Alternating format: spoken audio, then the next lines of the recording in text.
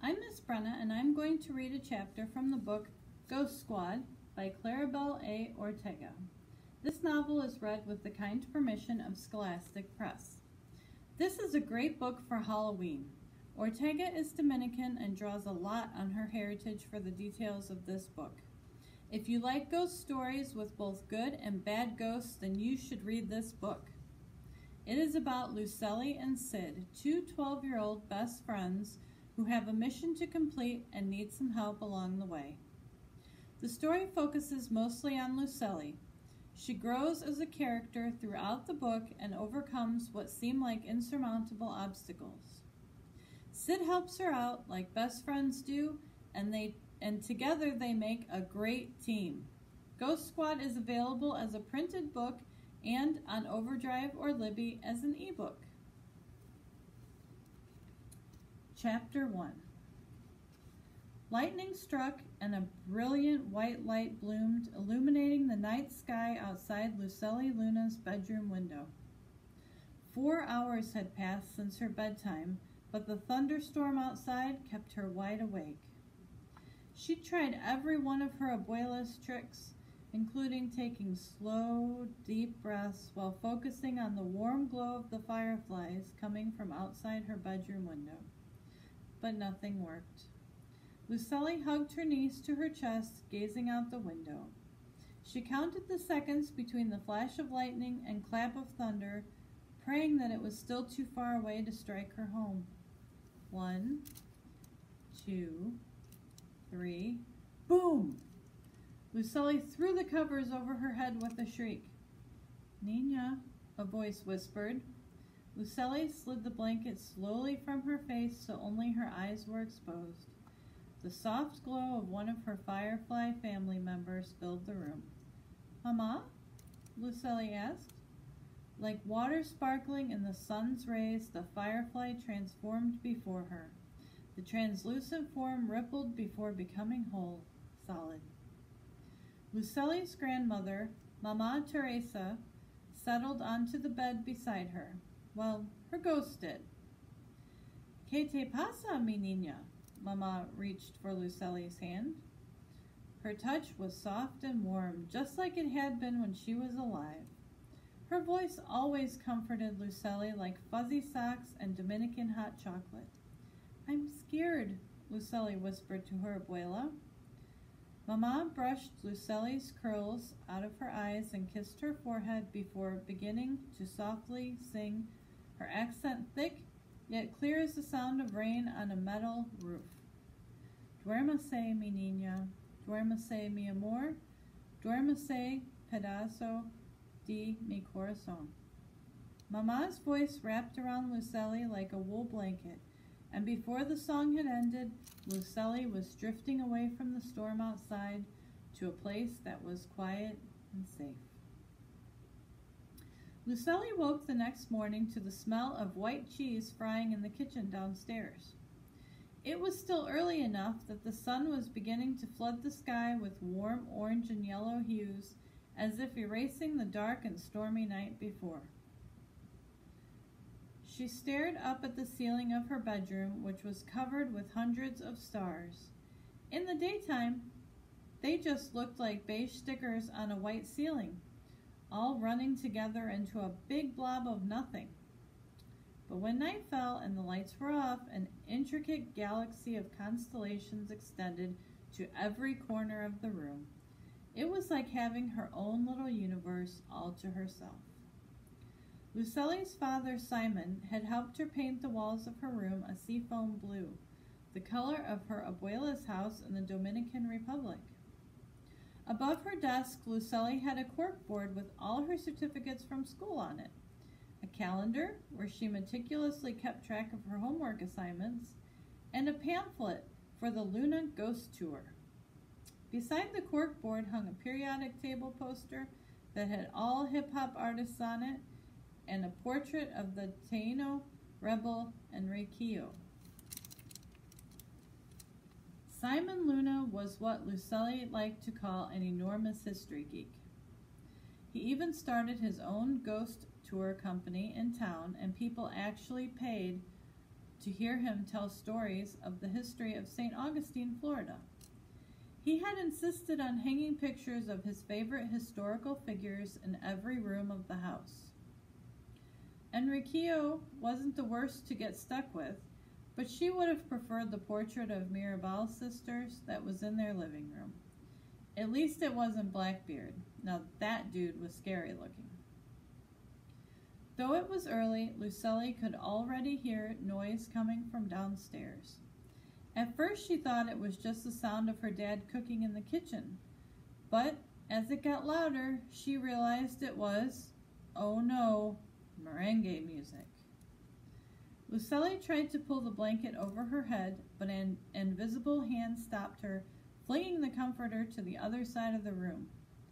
Que linda, Tia Milagros' voice was steeped in sarcasm as she surveyed Lucely's room. She wore the same curlers, face mask, nightgown, and slippers that she had died in.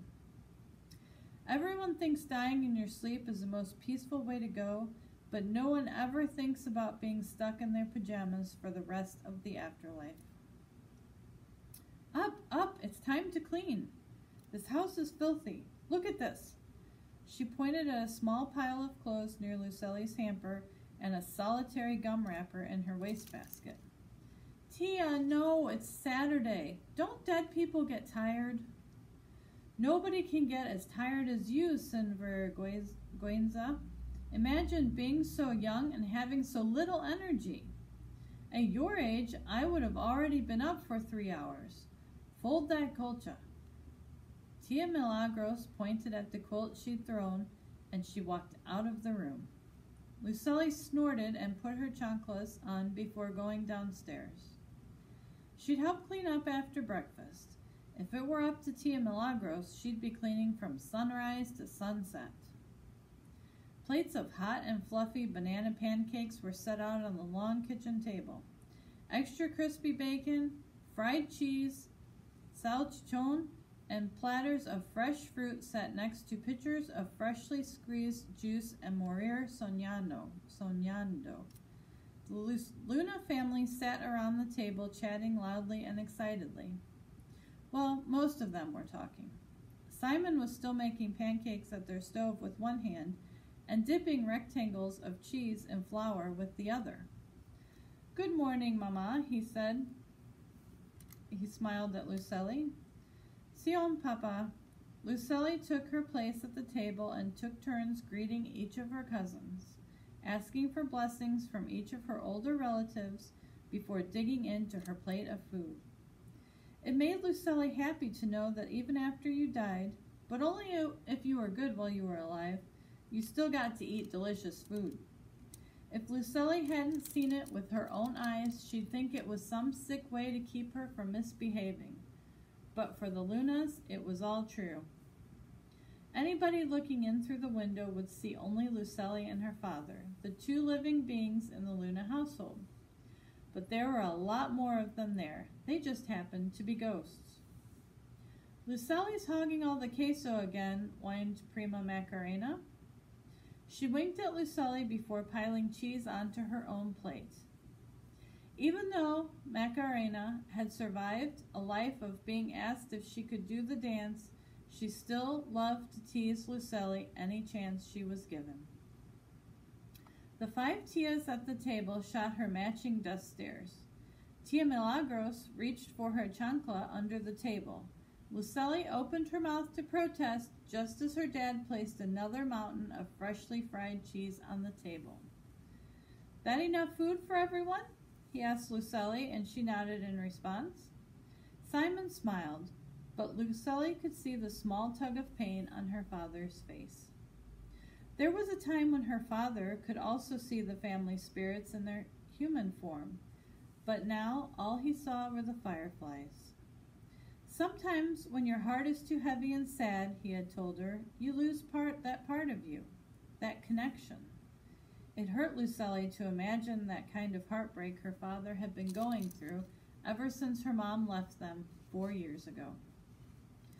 The spirits of your dead loved ones living on as fireflies, or cucuyos, as they were called in the Dominican Republic, where Lucely's family was from, was supposed to be a myth, a story people told to ease the sadness of loss.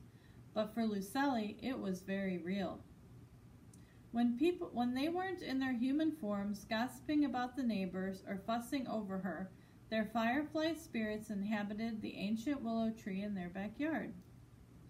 "Ta muy grande, Lucely," Tio Chicho went for Lucely's cheeks, but she ducked to avoid the painful Tio cheek pinch. Unfortunately for Lucely, her uncle was just as quick and snagged the other side of her face in a death grip. "Ouch! Sheesh!" Lucely rubbed her cheek as Tio Chicho's wife, Tia Tati, slapped her hand softly and scowled. "We'll start with the bathroom downstairs, then move up to the foyer." Tia Milagros was greeted by a chorus of groans. "Tia, can't we have at least one weekend off?" asked Manny, another of Lucely's cousins. "She can't help herself. Cleaning is her life," said another cousin, Benny. "But she's dead," Lucely said. The table screamed with laughter now, drowning out Tia Milagros' threats. Nobody but Lucely noticed when she made good on her promise to throw her chancla by flinging it across the room and knocking over a pitcher of guava juice. "No way," Milagros smiled smugly, as if she hadn't been the one to make the mess. "Tia Milagros?" asked Simon. "Yeah," Lucely nodded, wiping the tears from her eyes. "I left the cleaning stuff upstairs. Would you mind grabbing it?" Simon asked. "Sure, con permiso," Lucely excused herself. As she rummaged through the hall closet in search of the cleaner that Tia Milagros insisted they use only on tile, the doorbell rang. Who could be coming over now? The only visitors they ever had were Lucely's best friend Sid and her family, but they never bothered to ring the doorbell. Lucely had found Sid's grandmother, Babette, asleep on their couch with a daytime court TV show on more times than she could count. Lucely heard a deep voice coming from downstairs, but couldn't make out what they were saying. She crept down the hall, trying her best to avoid stepping on the creaky spots, and crouched down at the top of the landing to peer between the thick wooden railings. The strong smell of lemon cleaner made her scrunch her nose. From her perch, Lucely could see that it was a man she recognized from the bank. "I'm disappointed, Mr. Luna," the man said. "I promise you we'll get caught up soon, Mr. Vincent, if I could just have a bit more time." The plea in her father's voice stung. It reminded her so much of the phone calls with her mother, of how he had begged her to come home. The answer was always the same: no. "I'm afraid the most I can do is give you until the end of October. Maybe with Halloween coming up, you'll have an influx of tourists?" Mr. Vincent picked a piece of lint off his shiny jacket, and Lucely's cheeks went hot with anger. All people like Mr. Vincent cared about was money. She could tell by the way he looked at her father that he was silently judging his old shoes, faded jeans, and $10 mall haircut. It was the same look the kids at school gave Lucely. Simon scratched his head, clearly flustered. "Thanks, I'm sure we'll be able to manage." "I do appreciate the timeliness with which you've always paid your bills, but I'm afraid with the market growing again, my only option will be to foreclose on the house."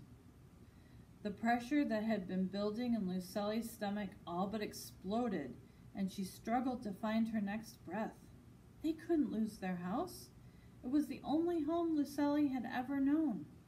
It was where her parents had brought her after she'd been born, where her dad had grown up and his parents had lived before him. It was tied to every memory of her mom, and her spirit family was anchored to the willow in their backyard. If they left, what would happen to them? Her eyes watered and she wiped at her face. Lucely's dad seemed to stand up a bit straighter, his voice steady. "And I would hope that our years of responsible payment would be enough to give us a little leeway now. especially with all the work we put into the house after the last hurricane. But I guess that's not how your bank does business." Lucelli smiled. "Tell him, Dad." Mr. Vincent ruffled and nodded curtly. "Beginning of next month. I'll be back then. Oh, and I would very much like to see your ghost tour for myself, Mr. Luna. Perhaps a rousing performance will help me convince the bank to give you a bit more time." As soon as the door closed behind him, Simon's shoulders slumped and he let out an exasperated breath. Lucelli's heart lurched. She wanted to run down and hug her dad, tell him everything would be okay, but with the way he held his head in his hands, Lucelli doubted there was anything she could say to make things better. "Lucelli, if you're eavesdropping up there, you better come down now." Lucelli cringed and pulled back. How did he always know? She waited a minute, took a deep breath to settle her thumping pulse, and went down the stairs casually. Her dad hitched an eyebrow, but when she tried not to show any signs that she'd overheard his conversation, he liked to pretend everything was under control all the time, and Lucelli liked to let him. "Act natural, act natural, act natural," Lucelli repeated to herself silently. Simon Luna was an expert at sniffing out a fake. "How much did you hear?" "Huh? I was just looking for the cleaning stuff upstairs before I heard you call my name." She crossed her fingers behind her back and tried to keep the fear of what she'd just overheard, that they might lose their home, from showing on her face. He inspected her closely, eyebrows still raised. It was like he could look into her very soul when he did that. She shifted uncomfortably, hoping he'd drop the subject. He let out another exasperated breath. That was Mr. Vincent from the bank. He just stopped by to talk about how the ghost tour was doing. Lucelli winced at her father's lie. "I think he might be coming to the tour tonight, so we have to make sure nothing goes wrong." He put his hand on Lucelli's shoulder and squeezed gently. "I'm going to clean up the kitchen before Tia Milagros has a fit. How they can make such a mess baffles me," he laughed to himself. The moment her dad was out of sight, Lucelli bolted into the small first-floor bathroom. She tried to calm her breathing and wrap her brain about what Mr. Vincent had said. They only had until the end of the month? But that was in less than 2 weeks. How much money did they owe? She knew they'd been in trouble with the bank before, but ever since the Cripley's Can't Believe It ghost tour expanded into their town, red envelopes and urgent notices seemed to be piling up. Where would they go if they lost their home? Lucelli ran some cold water and splashed her face. When she opened her eyes again, her cousin Macarena sat perched on the edge of the sink. Lucelli let out a small squeak before scrunching her face and throwing the hand towel right through her. "I told you to stop doing that." Macarena laughed so hard that she almost fell to the floor. Even though she died before Lucelli was born, Macarena was like an older sister to her, though in just a few years she'd be the younger sister. "You look pale. Mama said you need to eat more," Macarena said softly. "Tia saw you run in here and went back to tell everyone. You know how it is. They're just worried." Lucelli arched an eyebrow. "Worried? About me?" "Not about you. I mean, they're always worried about you, Prima. But something in the air feels off." Macarena looked up as if she could see through the ceiling. "And there's a weird energy. That's the only way I can describe it. A really strange energy." Lucelli thought about how the storms had kept her on edge every night for the last week and knew Macarena was right. "The others feel it too?" Lucelli asked. Macarena nodded and got up from the sink. "Especially Mama.